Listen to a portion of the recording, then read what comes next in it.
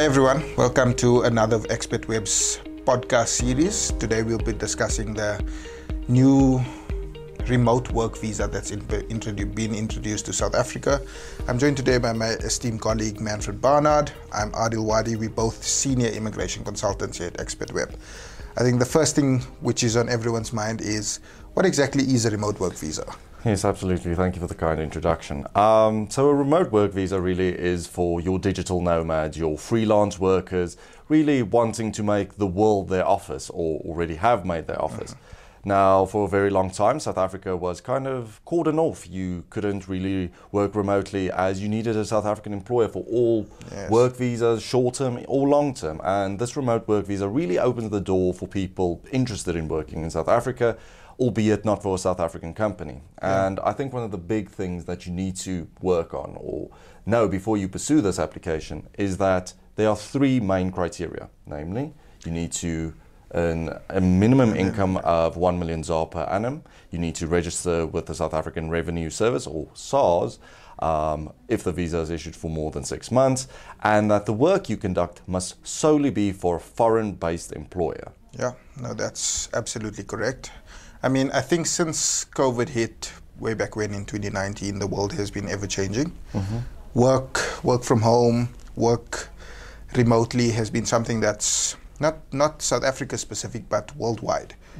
Most companies are adopting approaches like that and allow for their employees to work from home, work remotely, because productivity has been a lot better that way. So the fact that South Africa has considered introducing something like this, I think is a fantastic initiative by them. It will not only boost South Africa's economy, but it helps expats around the world.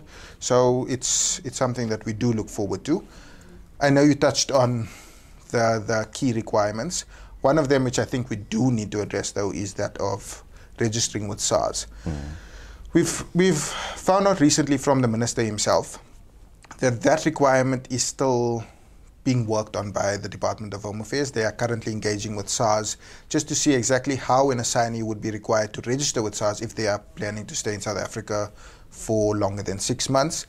We haven't received any feedback with regards to that as yet, but he has assured us that they are actively working on it, and as soon as that comes through, then obviously we'll have a little bit more clarity with regards to how that requirement specifically works. Yes, absolutely. And I think, just to touch on your point of the minister actively consulting with SARS and Home Affairs consulting with SARS, one, that shows the minister's vision of a unified South Africa, which is obviously something he made very clear in our event recently to us. But also the fact that the requirements for the remote work visa is kind of a grey zone at this point in time. And with all grey zones, there are teething issues, and based on recent experiences with like embassies abroad, we've noticed that they do not accept applications for remote work visas at this point in time due to them being unsure.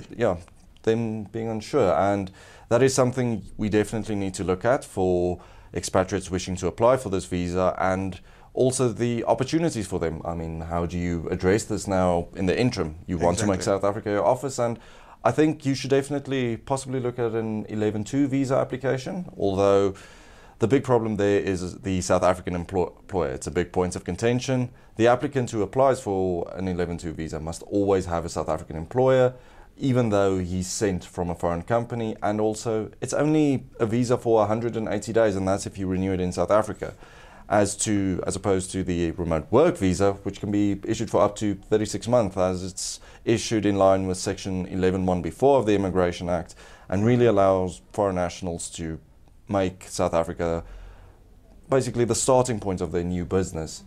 I think those are some great points.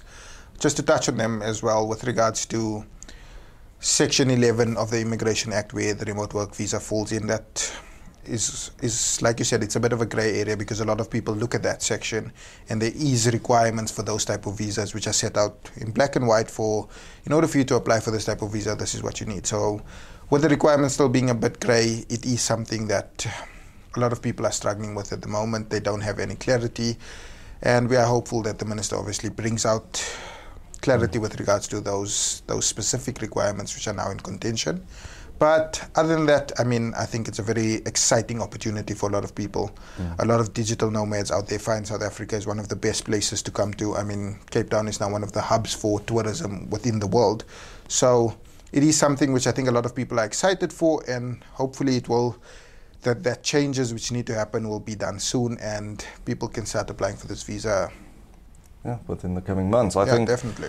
I think absolutely. And should you be one of these lucky individuals who wish to pursue this visa, I definitely think that you should keep a close eye on all our newsletters, mailers, social media, as we have proven ourselves to be the forefront of South African immigration companies, and we normally get the first inside scoop, as I could say, on these type of things, and we'll ensure to make you informed of these changes as of recent.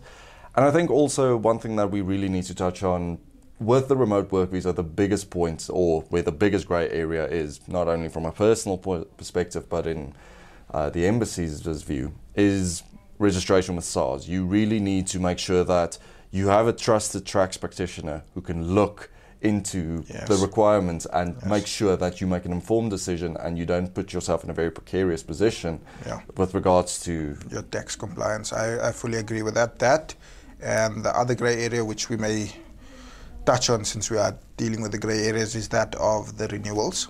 I mean, aside from getting into South Africa the first time, getting your remote work visa issued abroad and then entering South Africa, should you want to renew because it was only issued for a shorter period, for example 6 months or a year, it's something which clarity still has to be provided for with regards to that. We assume that it may be that you apply for the renewal within South Africa like many of our other visas. However, that's something which is still waiting for confirmation from the Department of Home Affairs. But like you said, we always try to keep everyone who, not only our clients, but those who tend to visit our pages, updated with regards to the latest news with immigration. So please stay tuned. We will definitely have another one of these things, I think, once all the clarity has been put out there, and then we'll address it all over again. Yeah, absolutely. And I think in closing, I think we as an immigration firm and all should really commend the Department of Home Affairs for their continued, how can I say, improvement. I mean, they've had a very rough few years, I think we could say, but the remote work visa really shows that they are interested in promoting the economy in South Africa and really attracting foreign investment, because the requirements do make themselves susceptible to individuals who are discerning. And I think definitely you should keep a close tab on our pages, and as myself and Aadil will probably be in the next podcast, and we'll discuss everything there. Thank you. Thank you for joining us.